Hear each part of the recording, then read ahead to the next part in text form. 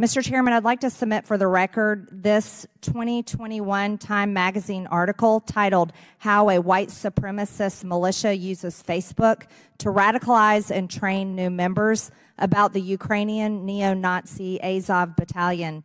Without objection to ordered. Thank you. Time also put together a piece only 3 years ago, and it's quite an extensive video that gives full information about the Nazis in Ukraine and their recruitment efforts that go all around the world. It's amazing to me that just in a few years' time, it's now considered misinformation to talk about the Nazis in Ukraine. I'd like to quote the article. It says that Ali Sufan, a security consultant and former FBI agent who has studied Azov Nazis, estimates that more than 17,000 foreign fighters have come to Ukraine over the past 6 years from 50 countries. According to Christopher Wray, the FBI director, he said that Azov has been recruiting and radicalizing and training American citizens for years. He also finished saying in his testimony to the U.S. Senate that American white supremacists are actually traveling overseas to train.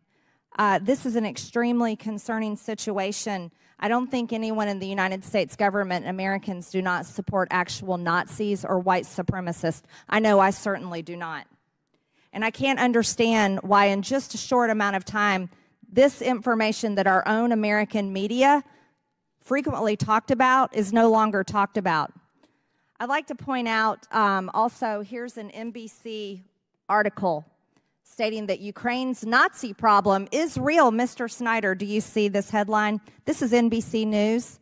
They say that Ukraine's Nazi problem is real, even if Putin's denazification claim is not. So even our own American media, unless you consider NBC or Time Magazine misinformation spreaders or disinformation media outlets, this is contrary to what you testified. And there's frequent pictures all over. Anybody can find them of Nazis. Here they are. This looks like something you'd see out of Hitler's Germany from Ukraine. And this is something that's extremely important to talk about. According to the Council of Europe, however, Ukraine is ranked well in the top half of countries in terms of how corrupt they are. In the last 5 years, Ukraine is ranked close to the countries like Gambia, Iran, Myanmar, and Sierra Leone in corruption. That's not very free and democratic company to keep. Ukraine has canceled their elections, arrested members of the press, not allowed different types of religion unless it goes along with the Ukrainian government. And right now, the biggest push in Washington, D.C. is to fund the Ukraine war with another $60 billion. And while we're talking about the CCP, I think it's extremely important to point out that our own wide-open border is the most dangerous threat to our national security. According to CBP data, there have been 24,296 Chinese nationals enter the United States at the southern border just this year in 2024. I want you to know that's up 7,000% since Biden took office in 2021, when only 342 Chinese nationals crossed our border. When we're talking about national security and talking about threats through the United States, Congress needs to remember that our open border is the greatest threat to the American people who, by the way, Monday was tax day, April 15th, when struggling Americans pulled together to pay their taxes or filed for extensions or paid money that they just didn't have and desperately are hoping for a tax return. The United States federal government is doing everything they can here in Congress, persuading members of Congress with every lobbyist from foreign countries and groups, trying to tell us to send $100 billion overseas, and we're doing nothing for our border.